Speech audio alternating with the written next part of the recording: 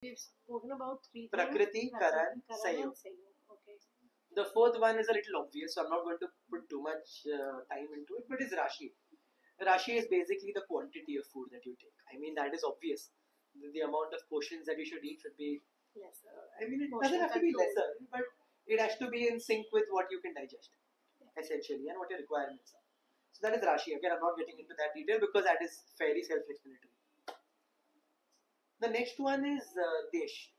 Prakriti, Karan, Sayog, Rashi, Desh. Right. So next one is Desh. Desh I will spend the maximum of my time on. Because this is why I feel that most of these nutritionists and dietitians have no clue what they're talking about. And no disrespect to them. I know a lot of them, they're all great individuals. It's just that they've not been taught. Not their fault. Again, let's take a relatable example. Okay. What does Desh mean? Desh means your geographical location. Okay. And when we're talking about Desh, we're normally talking about not more of weather conditions because they change, but more of climatic conditions because they are fairly constant for the particular area. Let's take a very relatable example. We'll take India. Because we live in the West. So let's take Western India as an example. Okay. So we'll start from the north and we'll start moving towards the equator. We'll start moving towards south. Okay, and we'll start just observing what kind of diets happen there. So let's start with Punjab. So what kind of food is there in Punjab? A lot of makke ki roti. Makke di rotis and sarson da saag. You've heard of all of this. They do a lot of good also. A lot of good. All yummy food, you know. And I love the Punjabi food. A lot of buttermilk, ghee, lassi. Lassi. Right. So you have a lot of makke di roti, sarson da saag. Now let me ask you a very simple question. Makke di roti is extremely heavy to digest. Am I correct? Yes, absolutely. Heavy to digest. And yet you will realize that people in Punjab are able to digest this. Okay. Let's move a little down south. Let's start moving towards Rajasthan. Right? The next state. So what kind of a diet is there in Rajasthan? It's more to do with lal mas so much in Rajasthan they have. Okay. What else? They do have lal mas. They have a lot of jowar, bhakri. The makke di rotis, the sarson da saag is now changed into the dal batis. Yeah. And so the funny thing is they don't put any ghee in the dal bati. They put the dal bati in the ghee. I mean the amount of ghee they use is not funny. It's yum again, but you start realizing that they come from a very dry and arid climate. Yes. So the maximum amount of ghee that is used probably in the world is by people there. Yeah. Is because they need that lubrication because they live in a dry climate. Right? So the same guy in Bombay with a 90% humidity will say, "Main Marwadi hu." Lao ghee. But we'll counter. We will counter. Yeah. Right? So they live in a dry climate, they need that amount of ghee, but you'll also realize that food is also heavy to digest. I mean, the dal batis are not easy to digest. And we started off with parothas, right? From Punjab. We've come to rotis, but they're also not easy to digest. Yeah. Let's move down south a little. We'll go to Gujarat. Right? So you'll find the rotis become a little patla. But overall, the tone of the food is a little sweet. Right? Yes. Because sweet again is a little heavy to digest. Yeah. But it's still there. You're still able to digest all of these things. You're no longer having the makkas. You're on wheat now. Right? But the overall tone is a little sweet. Move down a little south to where we are, Maharashtra. Right? In Maharashtra, what kind of food is there? It's still the same, the rotis, we don't have the makkas here. Nachni. Yeah, correct. You'll have a little nachni, a little easy to digest things. But you'll find the overtone becomes a little spicy. Right? Like if you look at a typical Maharashtrian food, it's a little spicy. In fact, even within Maharashtra, when you go down south towards Kolhapur, you start finding that the spice levels start increasing. Correct. And that's not so much in the Konkan area. Yeah. So you just start relating all of these things. A lot of coconut in the Konkan area. Coconut in the Konkan area, again it grows there. But also, you start realizing that spice levels will increase. In the Konkan areas, it won't be so spicy. Right? It will be still a little sour, you'll have a little kokum, you'll have a little this. But the spice levels start increasing as you move south. And the digestive capacity starts reducing as you're moving south. Because you started with makke di roti and the parothas, and now there are patli rotis and spice, because spice increases the agni, the digestive fire. Yeah. Right? Now, you're in Maharashtra, let's ignore Goa, it's too small. Let's move on to Karnataka. Right? So what kind of a diet do you find there now? More rice. More rice, correct. A lot of black pepper, more rice. So you start finding that you had makka, then it was wheat, then it was patla roti wala wheat, and now wheat is also not digestible. So now it's even more easy to digest meals like rice-based meals, right? So you're realizing all of this, right? When we go down south to Kerala, you'll actually start realizing that even rice is difficult to digest in Kerala. So if you've ever been to a traditional proper Keralian restaurant, I don't know what they call it in Malayali, but in Ayurveda, in Sanskrit, it's called Shadangapani. There's a red color water that is served to you. Yes. You've tasted it? Yeah, right. So that helps you digest that rice as well. Things are very curry formed and a lot of spices included, especially black pepper, because that helps in digestion. Correct.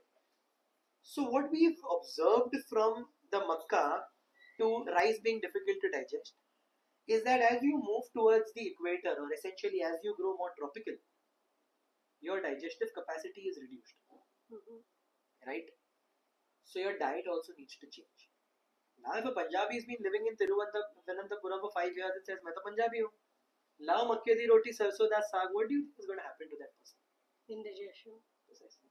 What do you think will happen to the Marwadi who comes to a 95%, 90% humidity climate of Bombay and says, "I need more ghee"? Obesity.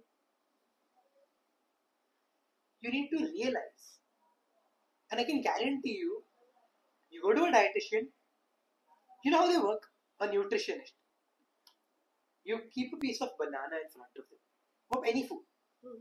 Proteins, carbohydrates, minerals, fats, vitamins this, vitamin that, phosphorus, calcium, potassium, X, Y, Z. That's why they're called nutritionists, because they're focused on nutrition. So they will look at the nutritive values of all of these things. They don't know what it mixes with, right? They don't know whether it's digestible or not. Okay. Kya wo pachega? They don't know. Makka has so much nutrition, great. Take it. Up Thiruvananthapuram, you have to take it. Yeah. Now in Germany, Freiburg, there's a test done that raw salads are very good for you. Now Ethiopians should eat it. Even though you're next to the equator, because it was proved, scientifically proved, the two magical words. Because now that those magical words have been attached, because they were tested in Germany. Yeah. Now Ethiopians must have salads every day. They must. Another simple, I can go on and on, about this. And it's so stupid because when you actually think about it, What it are makes so your much sense. views on avocado? Because we've had a little conversation on this in the past, and we got a lot of people telling me, because I said definitely eat avocado, but when you go down to Mexico, don't have the avocados that are coming to India because they've traveled a huge. I always feel that we should have things that are grown locally. Having said that, I don't think it's a big problem if you're able to digest. See, understand, my whole point, the greater point that I'm trying to make is diet is a tug of war between digestion and nutrition, where digestion has to take priority over nutrition. Because if you have the best nutritive things, and if they are not digestible, you're not getting anything except toxins. Absolutely. You're messing your body. So the diet is basically just a tug of war between digestion and nutrition. And you have to first ensure that the digestion part is covered before you move on to the nutrition part. And this is fundamentally where all of these guys fail. Because they don't understand digestion. They literally think digestion happens because of some bacteria in the gut, and they don't understand how digestion actually works. They've been pumping probiotics because in the entire life they've been pumping antibiotics. So they need those probiotics. It doesn't work like that. True. Right? So this is, again, one of the points. Yeah. One of the points in Ayurveda is that is Desh. Okay. So now we've covered, we start again. Let's do a recap for Prakriti, Karan, Sanyog, Rashi, and Desh. Yeah. Okay, so I think there was one more point I'm forgetting that I wanted to make. I think if I remember it, I'll circle back to it. I need more Brahmi for myself, I guess. Having said that, the next point is Kaal. So when we look at Kaal, we're looking at two different Kaals, right? We're looking at Kaal, so Kaal is time, essentially, right? So we're looking at time in terms of the person's age. So we again have to, tailor the entire diet according to the person's age, because a young kid cannot, or 1-year-old cannot have the same diet as a 20-year-old, right? And the second Kaal is because in Desh we're talking about climatic conditions which stay constant, in a particular place, but the weathers keep changing. So we have to have a diet according to weather condition. You cannot have the same things that you have in winters, in the summers. I mean, it doesn't work like that. What you're having in the monsoon cannot be copied and had in the autumn or in the spring for that matter. So what is that one thing that you would say we should have when we have Mumbai monsoons? Okay, so that we can, I'll come to that. Okay. Right? So when we talk about Kaal, no, there is something in Ayurveda which we call as Rutucharya. Yeah. Rutucharya is basically what kind of a regimen, what kind of a diet, what kind of lifestyle you should follow according to every season. And then in between the seasons, there's a 15-day Rutu Sandhi, which is where seasons change and people fall sick because there's something very specific you need to do in every Rutu Sandhi. And when you don't do that, the chances of you falling sick is higher because your immune system is compromised. Right? So it's very simple. These things you can actually observe on your own body, and you'll realize all these things make sense. Sure. Right? So again, Ritu Sandhi and Ritucharya is what we normally have to understand. Coming to the question of what should we do currently in the monsoons. So monsoons is when Vata increases to the maximum. So you'll have patients who will have either neurological diseases that will increase at this time, or people who just have a gas and a lot of acid reflux, a lot of GERD, a lot of breathing discomfort, a lot of sleep problems, Insomnia. a lot of insecurities, anxieties, nervousness, fear, palpitation, depressions, because these are essentially Vata problems. Right? Okay. So you'll have all these Vata problems increasing. You'll have people who have black discolorations of the skin coming in right now. And again, I can keep going on and on, but let me just stop the list right now. But Vata problems increase in this time. And the simplest thing to counter the Vata problems is to avoid things that are very drying in nature. Okay. Dry food. So don't have these powders. Don't have all these sukha nashtas. So I know people have these ajwain and this methi and all these powders. Just stop. Not in this season. Okay. In this season, you lubricate your body. You counter the Vata. Right? Also, what do you lubricate it with? Do you lubricate it with something that is cooling or something that is a little hot? Mm-hmm. Hot. Because Vata is very cooling in nature. So you don't use coconut oil. You would rather use still oil, sesame oil, or mustard oil. Right. Yeah, mustard is a little more hotter, but if your body is very kapha-ish or very vatish, then you can probably go get away with it. Okay. Right? So then again, you need to follow a diet, you need to follow a lifestyle, you need to you need to give respect to Kaal, and you need to understand how we need to live with it. Again, this is a very vague example. I mean, it's very specific when we come to exactly what we need to do. But I don't want to give very specific examples because everyone, I don't want them to just follow it, because then Prakriti and all also have to be taken into account. Imagine a Pitta person starts having a massage with a mustard oil problem. I mean, that's an entire other problem on by themselves. So again, I consciously trying to refrain from not answering that question, and yet trying to answer that question. Yeah. Okay, so it's a little of me walking on the razor's edge. Diplomacy. Diplomacy. I'm trying to just look out for the people who are listening to this conversation. I don't want them to fall sick on my accord. I don't want that karma to come on to me. Having said that, and let's come down to the most important thing, Doc, that a lot of our disease component is coming from our food, right? So most of our lifestyle diseases, most of how we feel on an everyday basis can be changed with how we eat on an everyday basis, right? I mean, but nobody's focusing on the Anna. In the Annamaya kosha, people really, they eat today, people are not eating for nutrition value, they're eating for taste, they're eating for hunger. I mean, they're eating at whatever time of the day. So Kaal ka to koi bhi respect nahi ho raha hai. People are eating at 2 and 3 with Swiggy and Zomato delivering at that time. So nobody's following the circadian rhythm. There's really no, everything that you're talking about is in every way being completely nullified and broken, and that's why we get to see so much of disease. But do you think if we apply these Ayurveda principles that you're talking about, putting in all these 6-7 things that you've said and the others that you want to say, how much of it is actually doable? Dekho, hum log ne to we are well into our mid-age. We've lived our life and we are bearing the consequences of how we've lived in our 20s and 30s, is how we live in our 70s, 40s and 50s. But the kids of today, how many of them are actually following the circadian rhythm? How many of them are listening to any of these things that you're saying? So how can we make this a little more easier and get them to follow? Because we have a whole generation of young Indians who are going to take on the world, and if they're going to be with lifestyle disease. So of course we have with us a great proponent on mental health. She'll be talking to us about, because there is a great relation between mental health and what a person's consuming and eating. Our next conversation is on that. But how can we make this all easy and not make it too heavy and complicated? What is the simple thing that we can tell that these 5 points you stick to and you will stay away from lifestyle disease? I think there were a lot of questions here. Yeah. I'd like to start by answering a lot of them, but I think a lot of answers might come by the time that we end this entire thing. You know, Nitika, when you were born, you were 3 kilos, I guess. Yeah, 3.5 kilos. Yeah. And today that you've grown into such a, Old such a big. woman.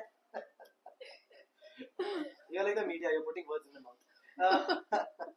No, but now that you've grown into such a big, tall girl, and I don't mean it in the cosmetic sense, it says that what has gone into your system that has made you this big. From 3 kilos that you've gone into becoming a full-sized adult. The only thing you've done is you've consumed food. Yeah. And you've had water. Yeah. Right? So whatever has gone into you has made you. Absolutely. And your cells constantly die and new cells are being formed. Yes. So there is a soft reset that happens, there is a hard reset that happens, where your tissues will keep changing, your cells will keep changing. Whatever you consume eventually makes what you are. Yeah. And it doesn't just make what you are physically, it also makes what you are mentally. Allopathic science I can't trust, because till the 1970s they said the body and the mind have no relation. Today they're coming and telling me 76% of all diseases are psychosomatic. So if my grandfather believed allopathy, he would have been an idiot. And if you believe in allopathy, then your grandkids will call you an idiot. I mean, I don't understand. Yeah, because it's so much, it's in such big flux. I'm sure we're in a better place than what you were in the 1970s. True. But I still can't guarantee that we're in the place where we need to be. True. So all of these things are human experimentations where you've been experimented on. If they're succeeding, that's fine. If not succeeding, what can you do about it? Right? I believe we should stick to what is tried and tested. Mm-hmm. Yeah, we have a lot of other pathies that are coming in that are mimicking Ayurveda in many ways, like naturopathy, like another pathy that try to mimic Ayurveda in a lot of ways. And because they don't call itself Ayurveda and don't associate with India, then they become a little more acceptable, because we're all somehow in this secular mood a lot of these times. So we don't understand the science for its science. We look at the finger that's pointing towards the science. Mm-hmm. And the finger is crooked, then the science is supposed to be crooked. Mm-hmm. So this is what is happening, what I'm seeing. That is the first answer to the question. The second answer is you're trying to get out of me a shortcut which kids can follow and which kids can implement. That is easy for them to maintain a good this thing. I believe there is no such shortcut. And people who are trying to find such shortcut will end up in vain. There is no shortcut to taking care of your body. Mm-hmm. There is no shortcut to understanding your body. Mm-hmm. And there is no shortcut to following it with discipline. Mm-hmm. Discipline cannot bring shortcuts. Nowadays, kids that I'm finding really love to have instantaneous gratification. Instantaneous gratification, and they need results quickly. I feel that is very concerning, not just in the health sphere but in every sphere. Yeah. If you don't have patience, if you don't have discipline, you could have been born in the 1600s or in the 2300s, which is 300 years in the future. You will suffer. Modern technology has advanced so much, and all of that has been pounded in our head. Biologically, not one thing has changed. Absolutely. You still take 9 months to get that baby, you like it or not. You could have any Microsoft Google chips in your body. Nothing will change. So all of this technology that has been set in your brain. I've had a patient right now who said, I'm just waiting for some new technology to cure my son. I said, you're crazy. What are you waiting for? In the biological sphere, all of these technologies just sound good on paper. The only thing you can do is, instead of a human hand, you can have a robotic hand cutting you. That's it. Mm-hmm. So much technology. What has changed in your biology? Tell me one thing that's changed in your biology. Only things that are externally can be put. You could put a better quality rod in your hand if your hand breaks. Yeah. That's it. You could put a better quality teeth if your teeth break. Mm-hmm. External. What biological functional changes can happen?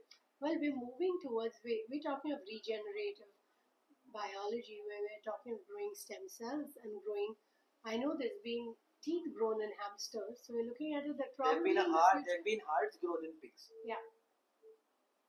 In terms of stem cell research. Yeah. Or what we call as OJ. Yeah. Yeah. That is pluripotent and totipotent. There are 2 types of OJ in the body. So you can extract the OJ and you can do that. So as I said, in terms of surgical aspects, you are okay. Yeah. But in terms of conservative treatment or medical treatment, there is nothing. Because the whole focus, anyways, we're shifting from the diet aspect. We could talk about this. The whole focus, in fact, you look at in Hutchinson's book on medicine, you'll find they literally write it's conserving and preserving you until nature comes and cures. Yeah. And what if nature doesn't cure? Let's say diabetes, nature doesn't cure, you take medicines for life. Thyroid, nature doesn't cure, you take medicines for life. All allopathic medicines are mere symptomatic suppressants until nature comes and cures. You think your crocin or paracetamol is curing your fever? No, It's doing nothing of the sort. You think a painkiller is curing your inflammation? It's doing nothing of the sort. Yeah. All it does is just gives you relief until nature comes and symptomatic cures. relief. Everything is symptomatic relief. Right? Because they don't go to the root, they don't bother. Today I have a patient, as I said last time also I have given the same example. Who's not, the way the whole system is made is to just fool you. Today a patient comes and tells you, I'll give a very simple example, that let's say he has insomnia. He goes to a doctor and says, Doctor, why do I have insomnia? You know what the doctor tells him? Take Restil 0.25 No. milligrams. Okay, fair enough. That's the solution. But I'll give you a little more vivid answer. He'll say that, you know what, melatonin is not being produced chemically in your brain. And which is why you're having this kind of a problem. So the solution is, let's take melatonin that is externally produced. And when you take it, you'll fall asleep easily. The patient takes it, falls asleep easily. Did he actually answer the question of why am I not getting sleep? Or did he answer the question of how am I not getting sleep? Did he tell you the cause? Or did he tell you the process? No. He told you the process. कि ये हो रहा है, ये हो रहा है, ये हो रहा है, ये हो रहा है, ब्रेन में ये केमिकल आ रहा है, वहां से ये रिसेप्टर है, वहां ये इफेक्टर है, और फिर आपको नींद नहीं आ रही है. अरे ये तो कैसे हो रहा है बता रहा है. मेरा क्वेश्चन है क्यों हो रहा है, और मेलेटोनिन खाने से वो क्यों जाएगा. मेरी बीवी घर छोड़ के भाग गई इसलिए मुझे नींद नहीं आ रही है. Will that melatonin get my wife back? You simply understand, when you don't even bother finding out the root cause, how will you bother treating the root cause? Absolutely. This is where Swast comes in. We're talking to doctors like you, not like you. We're talking to allopaths also, who very well give us the reason क्यों कर रहे हैं वो. And this is where we come in, that I think the first thing that we as allopathic practitioners really need to look into is better history taking.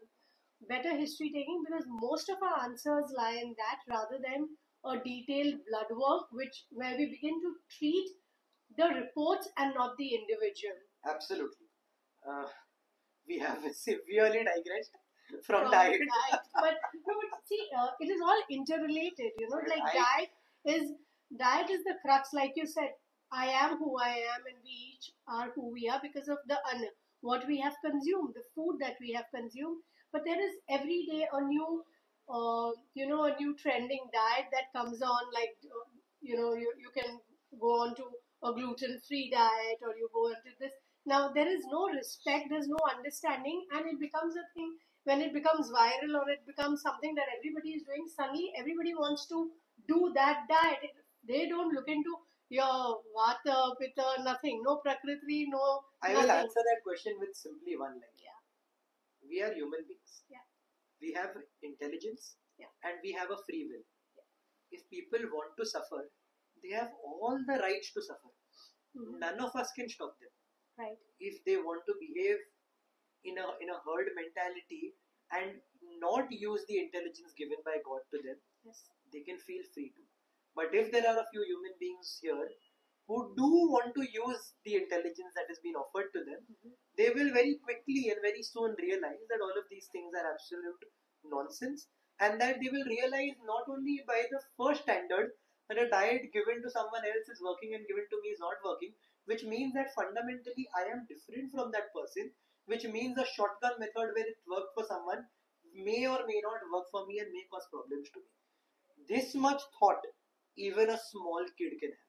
You don't need to be a grown adult to have this much thought. And if people don't want to think so much, then I feel they deserve their problems. Because you have the right to suffer. If you are stupid, then you will have stupid things happening to you. I can't come and help that, no one can. But if you are intelligent, we can show you the way.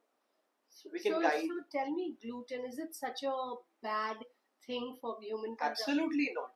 The problem is not gluten. The problem is our capacity to digest gluten. Yeah. As I said, we're in Maharashtra. Here we have wheat. South you can't. Yeah. It becomes a problem. A few people can. Most people can't. So you have to realize that again, diet is digestion, then nutrition. If it there was because most people don't understand digestion.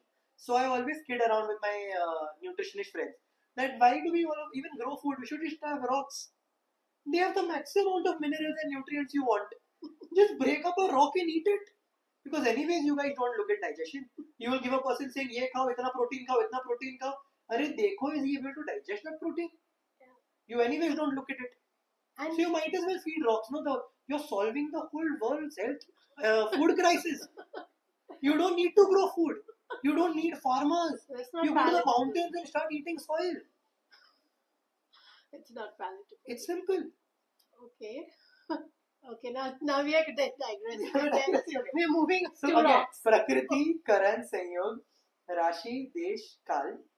The next one, again in Kaal, I forgot to mention time of the day. Now that is also very important, where you need to eat at a particular time of the day because your gastric juices are being produced at one particular time of the day, and that needs to be pretty constant daily if you want the best results. You can't just have lunch at 11 a.m. and then 3 a.m. and then 11 a.m. 3 p.m. and then the next day at 1 p.m. and then it needs to be very disciplined.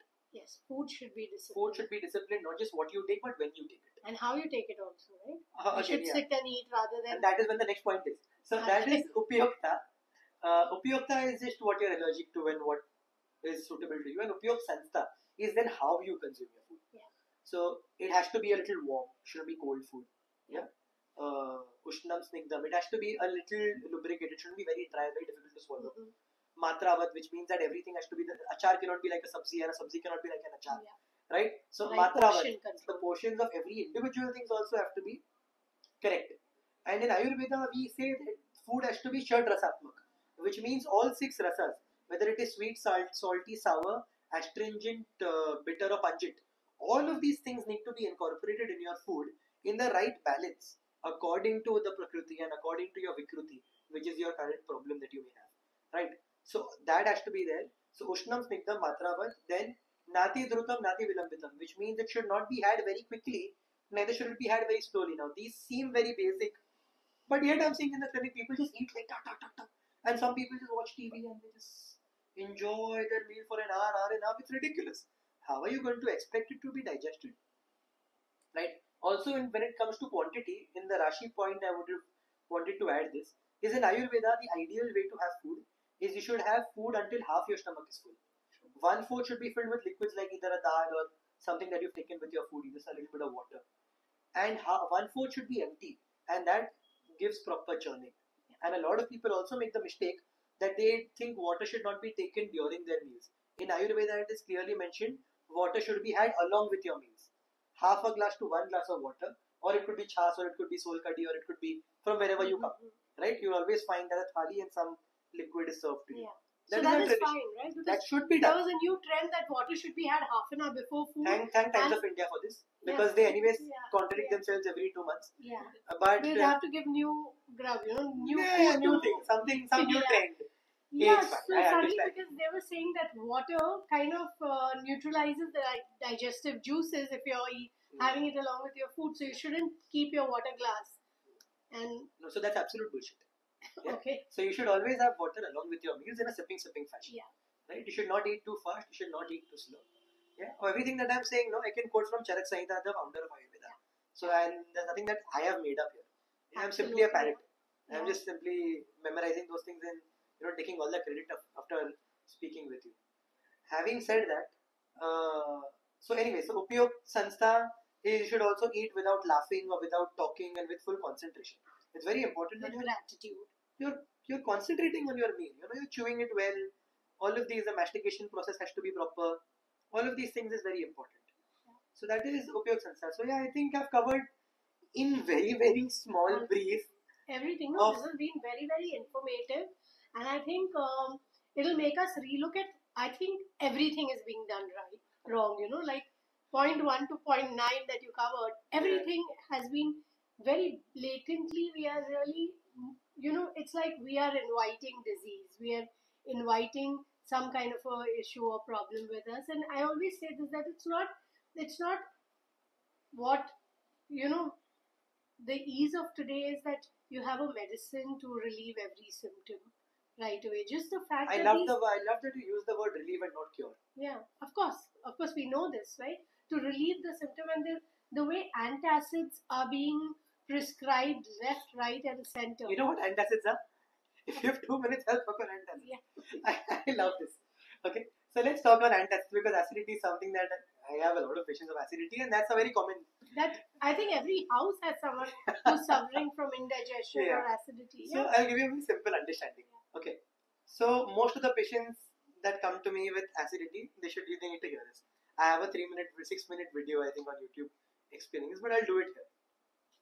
So your body is producing some sort of an acid. Yeah. This acid is responsible for digesting food. Yes. I'll keep it very simple. Yeah. Let's call this good acid. Okay. This is responsible for breaking down our food and digesting it. Very simple.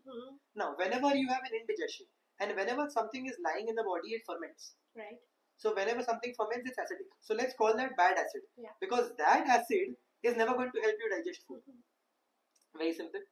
Now, what essentially happens is that the overall acid level increases in the body, because you already have the good acid that is being produced, and the fermented part that is indigestion because of either wrong food choice or eating too much, or not being overeating, cleared out, or staying hungry for a long time and then suddenly eating. Whatever reason, you have some indigestion. Everyone has it in their life. That causes bad acid and good acid. So the overall acidity level is above what your body can take. Hence you have acidity. Very simple. Okay. So now what do people do? The first thing they will do is they'll have thanda pani or thanda doodh. That is the first go-to. Or they'll have the ice creams, the vanilla ice creams. Ice creams, yes. yes. These are the first go-tos. So what you're doing here is you're giving more dairy in things that are khatta. Very simple. Right. What happens when you put khatta things in milk? Fermented things in milk. You take something fermented, take dahi and put it in milk. What will happen in a while? Of course, it'll curdle. Precisely. So the more acid is produced. Clear? Yeah. Let's move on. And the second thing they do, or let's say the second thing I forgot, was they have a lot of water. They drink a lot of water, like cut, like fish.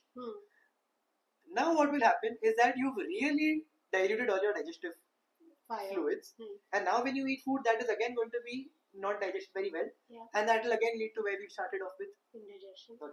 The second thing people do is they will dilute their acid. I mean, they've already diluted their acid with water. They will neutralize their acid. So they'll have these enos, the digenes, the whatnots, right? Pudin hara. The pudin haras and all of that, all the whole shebang.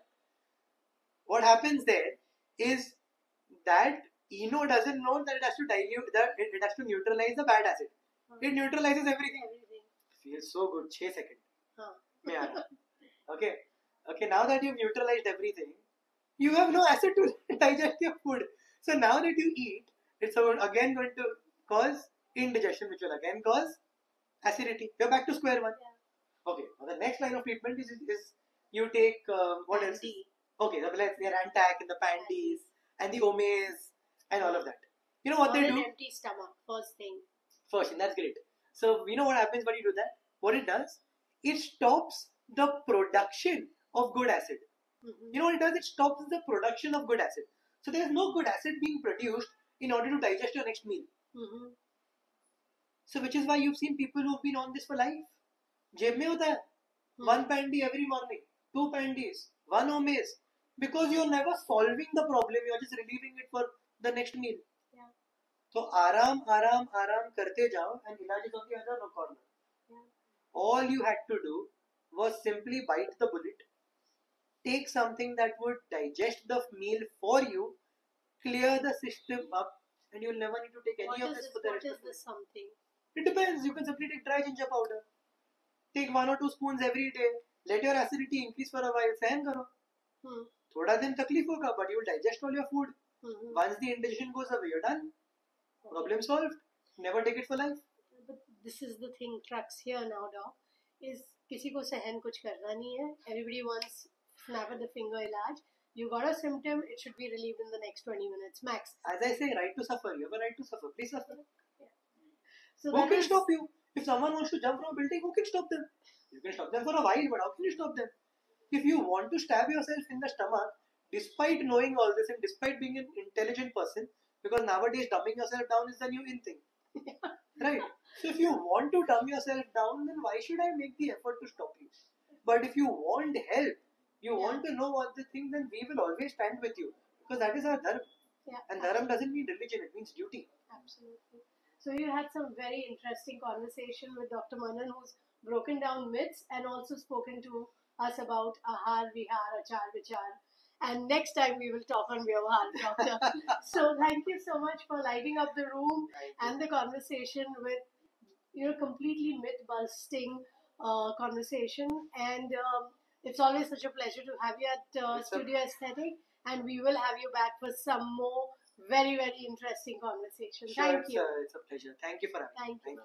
Thank you.